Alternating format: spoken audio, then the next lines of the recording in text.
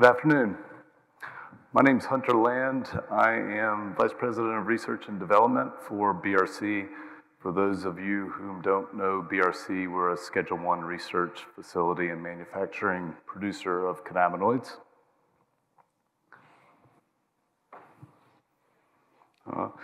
I've been in research about 20 years. 12 has been focused on cannabinoids, and so I picked up a couple disclosures along the way. So today I've come to talk to you a little bit about cannabinoids, aging, and potential effects on neurological diseases. The start of this, it began with conversations with the FDA around the CBD laws and how to effectively determine a safe dose of CBD.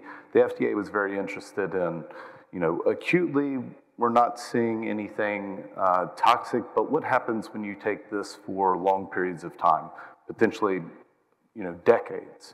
And it's very difficult to do that type of work in mammalian models. Rodents take years and it's quite costly. So one of the models that is used for that is the C. elegans model. We looked at CBD in this model, which I'll tell you about those results. Cannabigerol in that model as well. And then that brought us to, well, if we're seeing this in healthy wild type, what happens in diseased models, which brought us to the Tau model. So why C. elegans?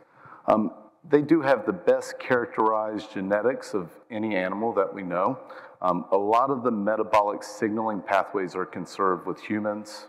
They have short lifespans, 3 to 4 weeks, so this is high throughput. You can look at a bunch of different compounds very quickly and cost effectively. It's easy to track life, movement. We can do this with AI and machine learning. And as far as toxicity and safety goes, it's as predictable as many mammalian models. It's kind of like the canary in the coal mine approach, just with nematodes. This model's accepted. The EPA likes this model. If we don't know exactly what's in, let's say, contaminated water, we don't know what to test for, we can determine if it's toxic just by utilizing the C. elegans model. If they die quicker, probably don't want to spend much time in the water. You certainly don't want to drink it. Same kind of application here. And it's also been used by NASA and the International Space Station to kind of determine what are the effects at atmosphere for long periods of time. So the first study, we looked at CBD. What you don't see on this slide is the initial study where we tried to determine what the therapeutic range was, and that's done through thermotolerance. And what we saw was the 3 doses, or the dose ranges, were 10, 40, and 100 micromolar, where we weren't seeing toxicity, and actually some potential reduction in stress. So those are the doses that we used for this particular lifespan model. And we did ultimately see increased lifespan in all 3 doses, with the 40 micromolar being the best, and an extension of approximately 18% in lifespan. So positive, they didn't live forever, but it's roughly consistent with what you would see with things like resveratrol or metformin. Again, not compared in this specific study, but looks positive and non-toxic. We also looked at movement, which is an indicator of health and good health. And we again saw improvement in Healthspan characteristics, this activity. And it was primarily in the 40 micromolar range. And you can see if you look at day 12 to day 15, the green being the 40 micromolar, you see that's almost consistent with what you see in the normal healthy nematodes without CBD at day 12. So again, this is a C. elegans model, but it would be great if 80-year-old humans acted more like 60-year-old humans. So exciting, but again, take it, in the confines of this model. Definitely positive and potentially good in the wellness sector. So you moved on to Cannabigerol, which has been an interest of mine as well as many others. here for some time. And we actually found in the thermotolerance test that it was much more well tolerated than CBD. So if you notice the dose range we have here, 7.5, 75, and 375 micromolar, higher than what we tested at CBD, and that's because the initial toxicity wasn't seen with Cannabigerol. And again, we see the middle dose, the 75 micromolar, extending mean lifespan by about 19%. So again, looks positive, doesn't look toxic, good news. We of course shared this with the FDA. I'm not sure they cared much, but we did share it. We also looked at Healthspan, a bit more variable in this particular model, but again, the middle dose at day 15, we see increased locomotor activity. So again, another positive. Cannabigerol seems to extend lifespan, at least in nematodes, and Healthspan characteristics.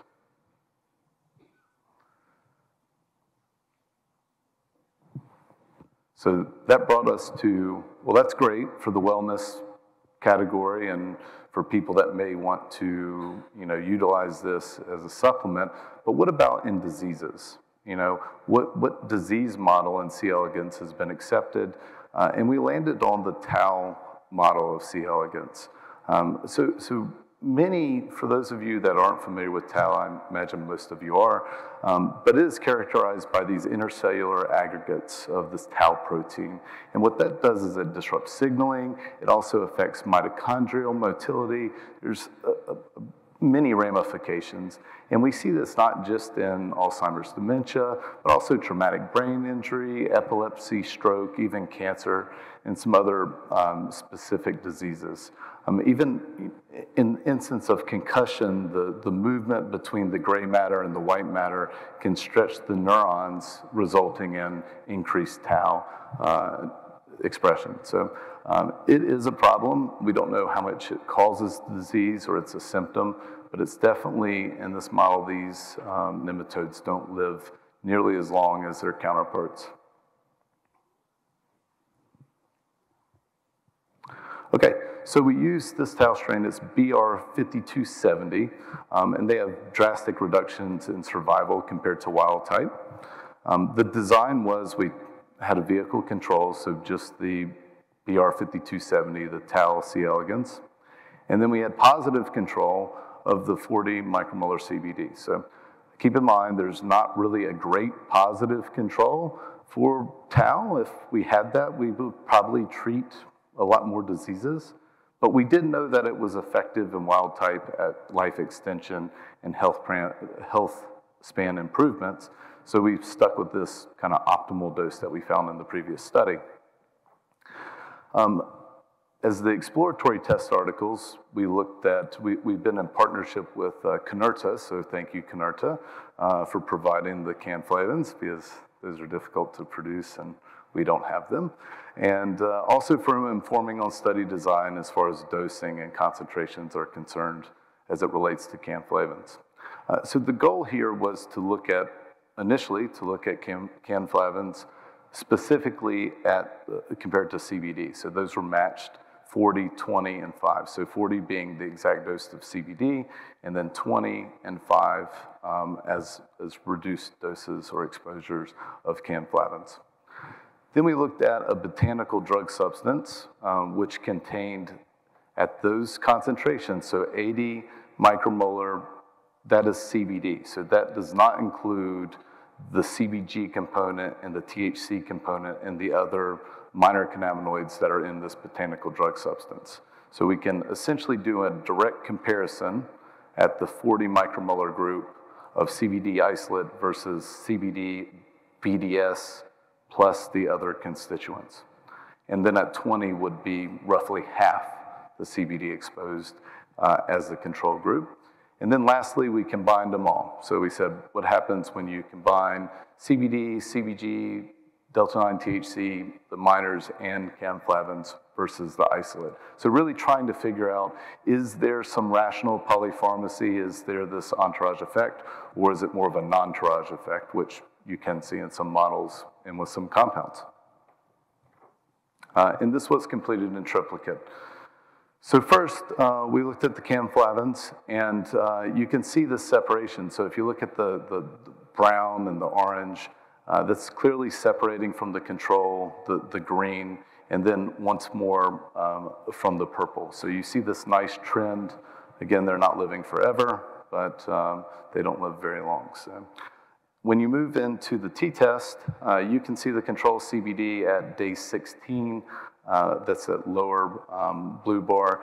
You see that's about 4% survival. So pretty poor outcome if you're a BR5270 C. elegans and you don't get anything. CBD, about double. Nice trend, but not as good as what we see Cannflavins alone. So again, we've got 40 micromolar Cannflavin, looking superior to CBD alone, and 20 micromolar Cannflavin, again, superior to CBD alone. We moved on to look at the same group, but with the botanical drug substance. So this is CBD, CBG, and delta-9 THC versus CBD versus control. You see this nice trend and kind of this early bump in survival at day 8, so looking very positive. And as you move into survival, and again, back to the t-test, you see 22% survival and 19% at 80 and 40 micromolar. So again, about double, a little bit more than double in the 80 micromolar, but almost double at a matched CBD dose, and still, once again, even better at the 20 micromolar. So again, positive both at day 12 and day 16. So finally, we looked at the Cannflavin plus the botanical drug substance. We again see elevation early on. Day 8, a little bit better than what we saw with CBD BDS on its own, and certainly better than CBD. And that trend continues throughout the study. As we move into this, overall, not seeing at day 16, not seeing significantly better survival than we saw with just the botanical drug substance. Although we do see some improvements kind of midlife. So if you look at that day 12, 56% versus 39, pretty much across all dose groups, very positive. And again, even the 20 micromolar dose at 14% survival is better than 10, and certainly better than 4. So about 3 to 4-fold higher survival levels. The last thing that we looked at was activity levels. It was quite difficult to examine activity levels because these nematodes were so entangled with Tau, so to speak. So we didn't really see very much. The only thing that we saw in terms of positive was at day 8 with the Cannflavin. So we saw a little bit increase, a statistical increase in motility at day 8. We didn't see it with CBD. We didn't see it with any of the botanical drug substance. But on a positive note, we didn't see the sedation, or we didn't see lack of activity, which, you know, the cliche would be that maybe stoned C. elegans don't move around as much. But we didn't see that. So we didn't see toxicity. We didn't see decreased activity, and only a slight increase with Cannflavin at day 8. And unfortunately, there's kind of a rule of thumb that I've come up with working with cannabinoids. Even if you're Schedule 1 DEA facility and you're working with a partner that has a Schedule 1 license, and it should be really easy to send 25 grams of THC to them, it still takes 3 months for the DEA to add a protocol and for you to be able to ship the product there. So what I've shared today is preliminary data. We are looking to see specifically if there have been changes in the amount of Tau in the C. elegans. And we have plans to do further research with this data set, just that information is not available yet. So thank you. Sutter, that was really interesting. I'm sure one of the questions that come up, these concentrations seem high. Can you provide a little translation for us about whether these are achievable levels, say in a mammal, or what the comparative dosing might be? So a great question, Ethan. So these are, the concentrations are actually their living environment. So they're consuming essentially the bacterium, the E. coli, that is exposed to this. So they're consuming CBD, so the actual intracellular levels are not this high. It's much more consistent with what we would get. So about the 80 micromolar would be consistent with exposure in the Epidiolex trial at 20 mg per kg. So as you go down, you have about half that at 40, and again, further reduced at 20. It's not exact, but that is the best way that we've been able to kind of come up with the correct physiologically relevant concentration. So again, not quite like oncology studies where you're looking at these super high exposures. It does tend to mimic more whole organism, real life kind of situation. Very good, thank you. Okay. All right, thank you very much.